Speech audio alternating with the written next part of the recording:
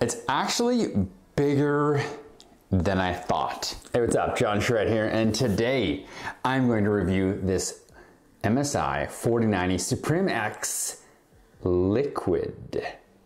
Yeah, I mean, if you haven't seen my other video where I did the Suprim X air-cooled, go check that out. I also had the opportunity to grab this. So yeah, I want to compare the two, see how well it works, see if this one performs better, and better understand, to help you understand why you might buy one of these versus the air-cooled version. Stay tuned. All right, welcome back. If this is your first time here, thank you for joining. I like to review different cool technologies. Most of the time it's video cards right now.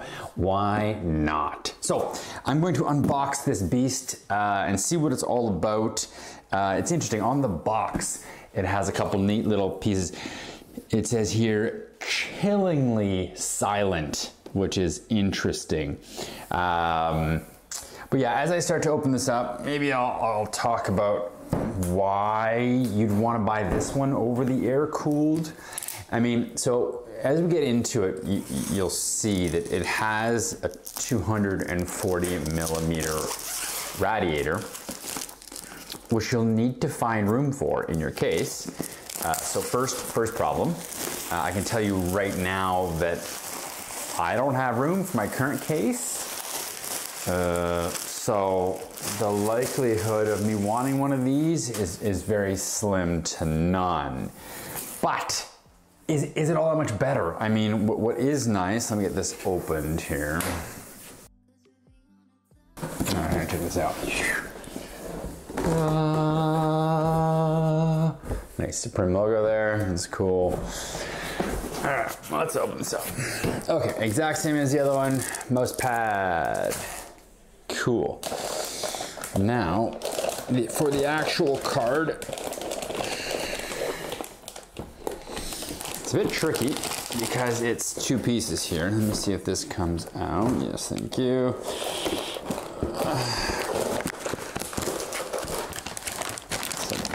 And I assume there will be a funky adapter in here, which we will need. All right, let me put this aside.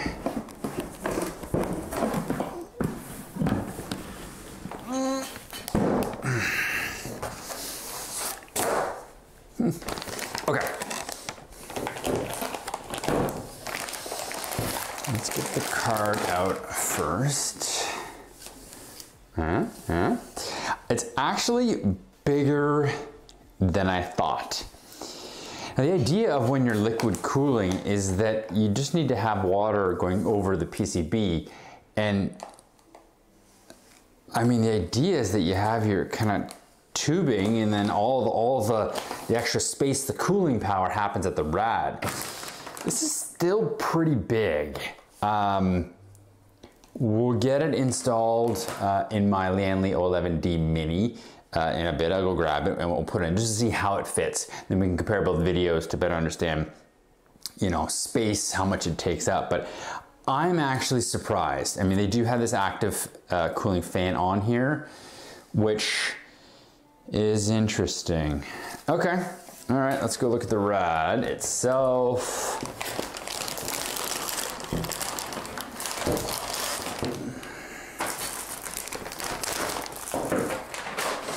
Okay, both side by side. The rad is pretty standard looking rad.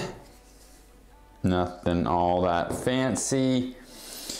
There's some fans. It does have the cabling here on the side for the RGB, and no, that's not even RGB. That's just fan control. Okay, so does it say anything about RGB? I don't think so. Okay, well, we'll find out when we turn it on. So yeah, I mean, cable power on the top of the card. Here's your 12 pin power connector. We found out last time that my Lianli power supply does not work with any 4090 so far, so I don't think this will be any different. I will definitely use the adapter. So that's great, adapter plugs in there. So, I mean, nothing a whole lot to talk about. It's absolutely, I mean, it's definitely thinner for sure. No RGB as far as I can tell. Something may light up here along the bottom or at the end here. There might be a little bit of a light. So that's interesting that they don't have any RGB on the fans here, and on the card it's very limited. So if you're not big into RGB, maybe this is a good option for you. Okay, let me go grab my case and we can take my 3090 Ti out, put this guy in, kind of put where I think the radiator could go. Like I say, it's not gonna fit. I only have a release spot for a 240 in there, and I'm using it. So that is the challenge when you get to these liquid cooled systems. We'll see if the performance is any better, if we can keep the temps any lower at full speeds. So yeah, stay tuned, give me a second. I'll grab my case and we'll put it in. Okay. So here's my Lianli 11D mini case with the EVGA 3090 Ti for the Winnie in there, and it fits really well. Now, as for radiator placement, in this case specifically, you can't really use the top mount unless you mod the fans and move them a little bit closer to the front, so you can get past essentially where your motherboard is and the RAM it'll hit in an ATX or an eATX motherboard. If you're using an ITX motherboard or a mini ITX or mini ATX, it should be fine. But in this case, I put the all-in-one cooler for the CPU, the 240mm here, shooting air out the back, which doesn't give us a whole lot of other options. In theory, you could put it on the bottom. There's probably room if you put it on the bottom. So here, let me get the 3090 Ti out.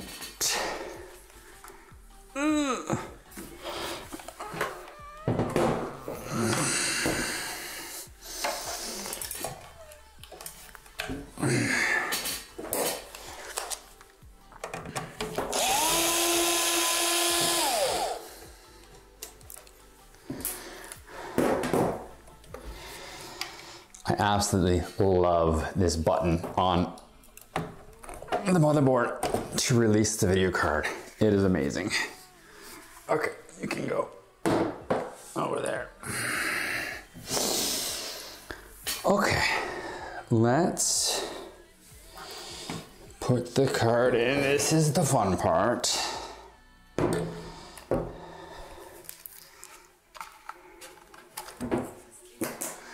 Hold on, let's get rid of some of this plastic here. Can't stop us now. We're not back in town, what would you... Side's gonna have more, yeah. And a tiny little one here covering. Okay. This is off. I'm actually going to pass this through.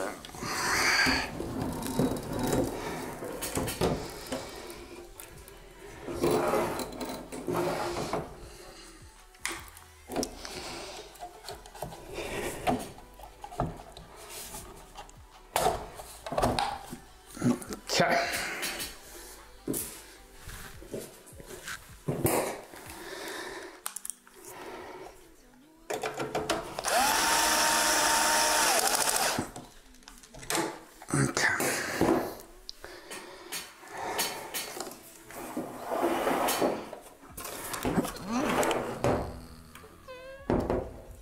Okay.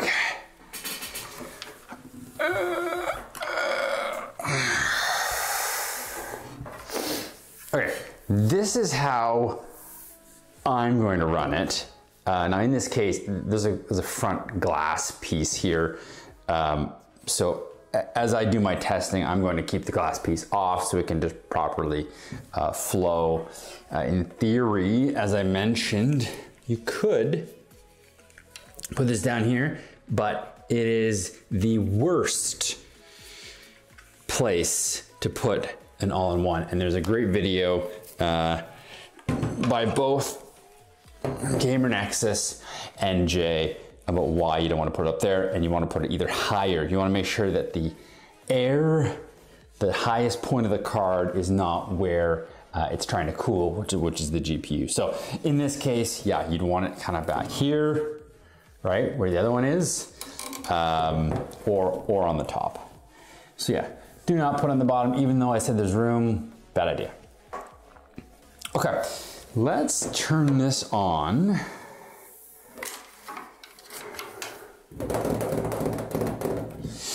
Okay, we know I don't have the other power supply up here, but I do know that I can power it up with this guy here. I just want to see the lights. I want to see how it looks.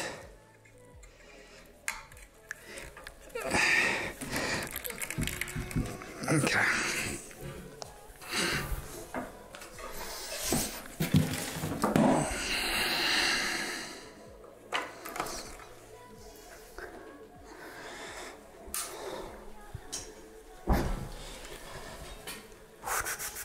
And here we go. Oh, okay. That's neat. I didn't expect to see this Suprim light up there. And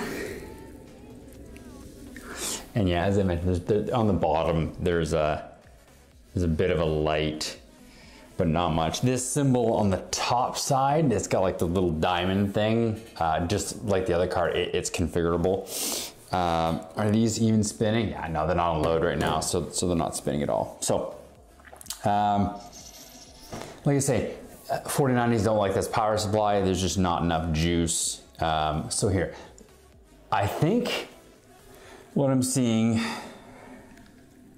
other than the thickness, it's almost just as long as the standard Suprim X. So, I mean, you're not gaining a whole lot of room, but hopefully it's a performance thing.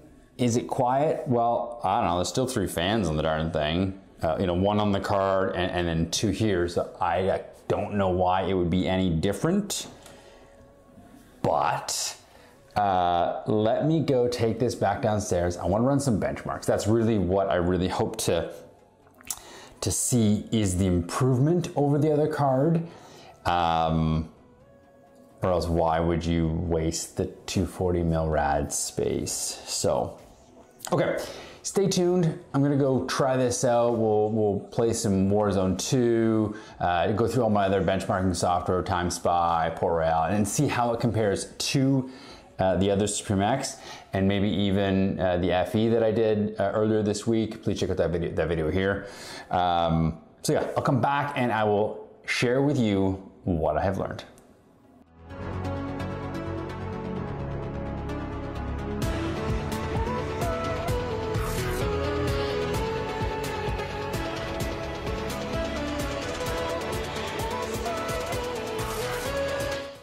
Hey, what's up? Welcome back. Okay, I was very pleasantly surprised with this card.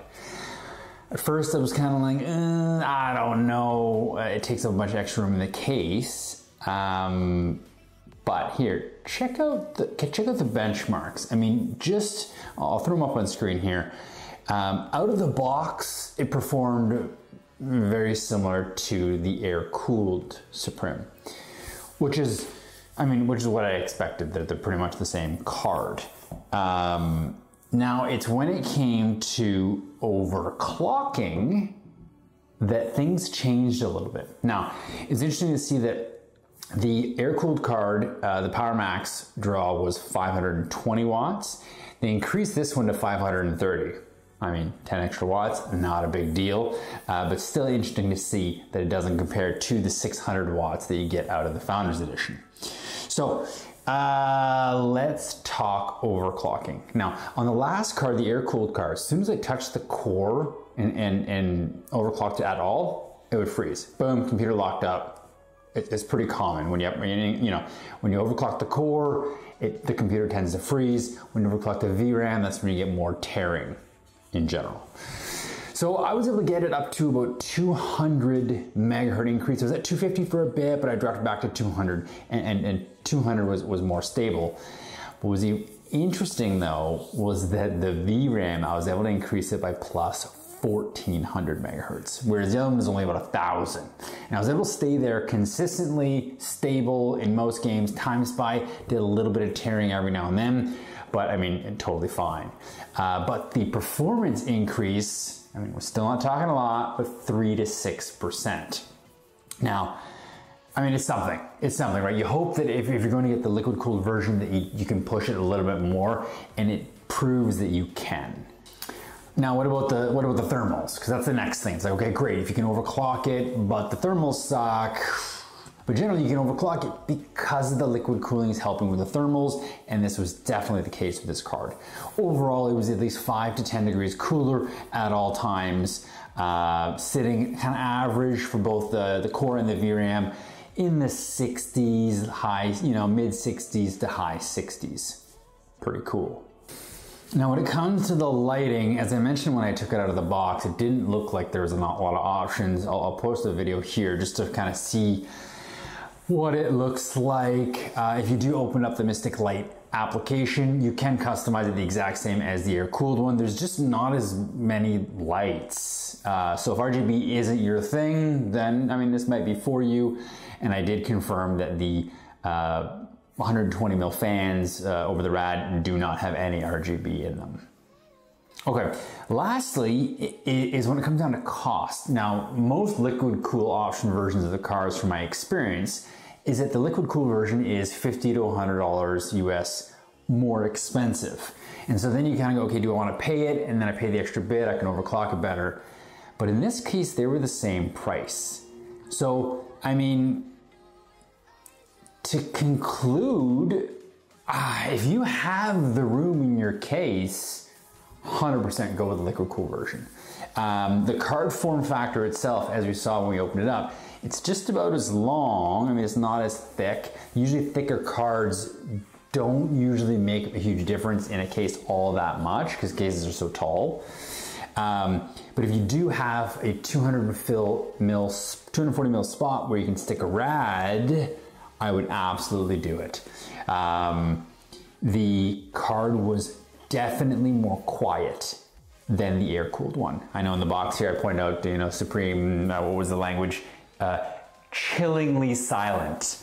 While the fans on the rad, when it did have to spin up, it didn't spin up as high as the air-cooled one, and it felt like it just kept kind of a more consistent speed, keeping the overall system a lot more quiet. So really you have same price, OC is better, it's more quiet, temps stay at an average lower than the other card.